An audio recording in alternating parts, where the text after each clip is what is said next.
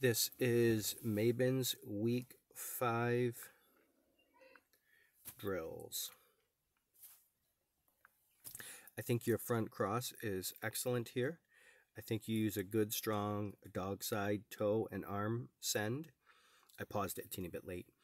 But your dog side send to the green jump is good. You're really now going into your step 3, and there's your step 4, which looks really good to me. Pointed downstream towards that wing on your step 4.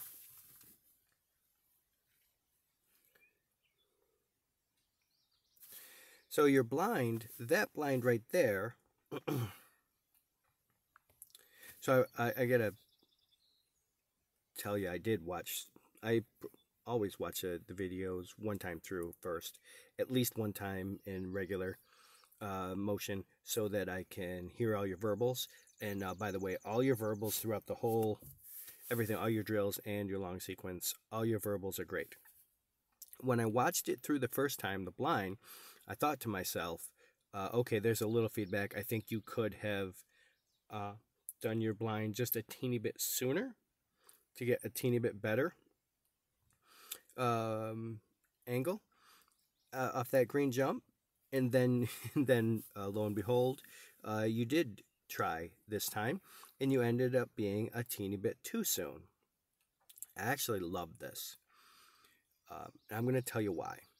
I think that most people, they over babysit, they overhandle, they go too far, because it is difficult to know when you overhandled, went too far, because you get success. The dog takes the jump, and so therefore you or you're always just paid.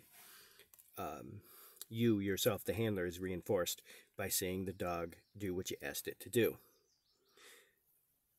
If you are, so you can always be there or a little late, and you'll be paid with success. But if you're a teeny bit too early, like you were in the previous one, that's when you will get instant feedback, which you got from Mabyn. The only way to really know where the line is for the minimum amount of distance of sending is to be too short, or in this case, do that cross too soon, which is what you did on your second iteration. I think that's great to occasionally be a little too early, so that way you know where that line is. And then you redo it again with the third. So I think that that whole series is, in my mind, textbook beautiful. A lot of people, I think, they wouldn't think that because of the, quote, missed second jump when you tried that blind. I think it was perfect. I like to see that in training. Nice job. Just awesome job there. Okay, so I do have some more feedback on your rear cross here. So your shoulders, you're doing most of this rear cross just with your arm, and your shoulders don't really pivot too much. So for the most part, this rear cross is great, and it works well with Mabyn. You do great deceleration to create the turn. You stop your feet. You make sure that you get commitment to that jump before you drive your path, and then you do drive your path after she crosses in front of you very well, and this is a very, very successful rear cross. What I would suggest, though, is trying to use more of your shoulders. And the reason is because you get away with it here with Mabyn, but it will help you with Tiny. Because I don't think you're going to get away with just swinging your arm with Tiny. It works very well with Mabyn, but if you rotate your shoulders stronger, then it will help with Tiny. It will not hurt with Mabyn. So therefore, it's good practice, and it definitely will help you all around. It will, if anything, help with Mabyn. It definitely won't hurt. I think it'll really help with Tiny, though. So get in the habit of rotating your shoulders more.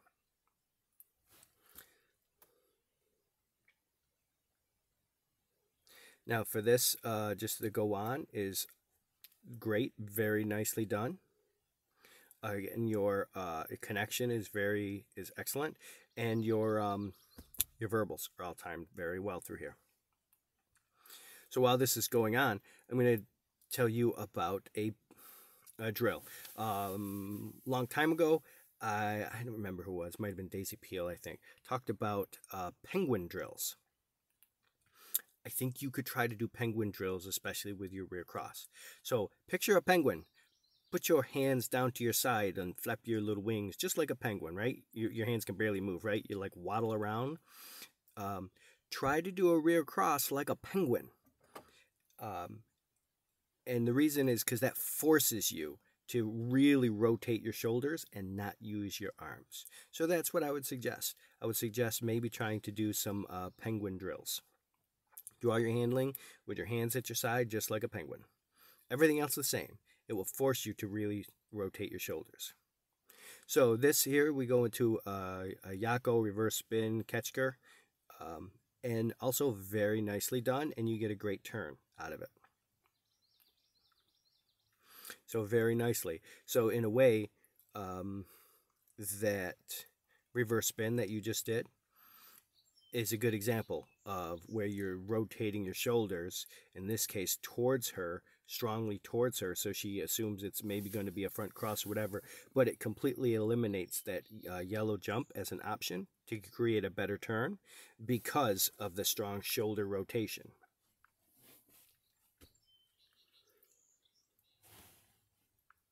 Very nice job.